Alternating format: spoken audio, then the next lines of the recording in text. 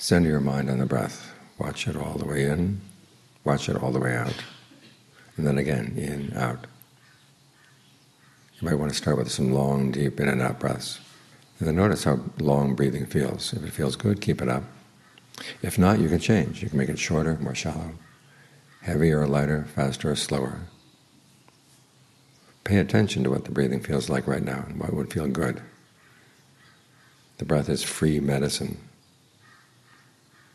It can relax you when you're tense. It can give you energy when you're tired. But for the most part, we just let it go. Don't take advantage of it. And it comes in and goes out and it keeps us from dying. We don't get much more use out of it than that.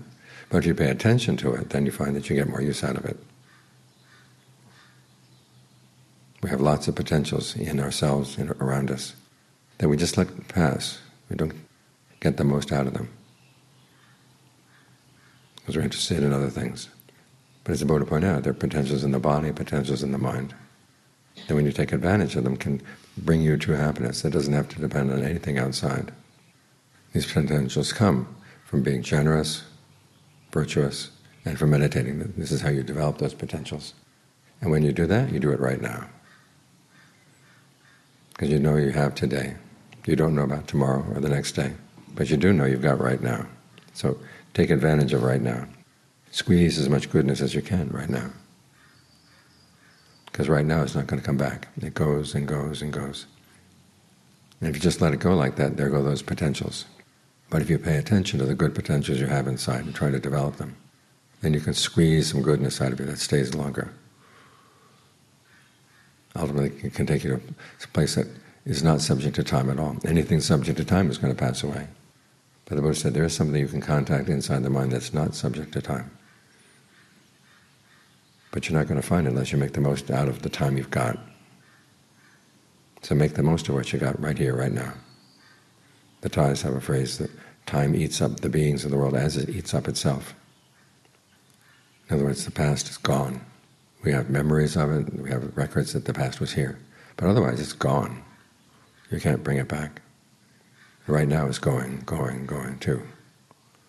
So try to squeeze as much goodness as you can out of each moment. Even just the way you think. You can choose to think skillful things or unskillful things. The choice to think something skillful, that's getting something good out of the moment. And then you act on those skillful intentions, that gets more goodness. If you keep at it, the goodness builds up and provides you with more opportunities for more goodness in the future.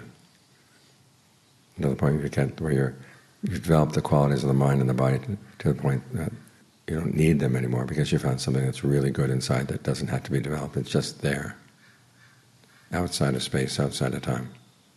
That is a possibility. That's when your happiness is secure. Up until then, it can always slip away, be torn away. So build the qualities that will lead you in the right direction. And do it right now.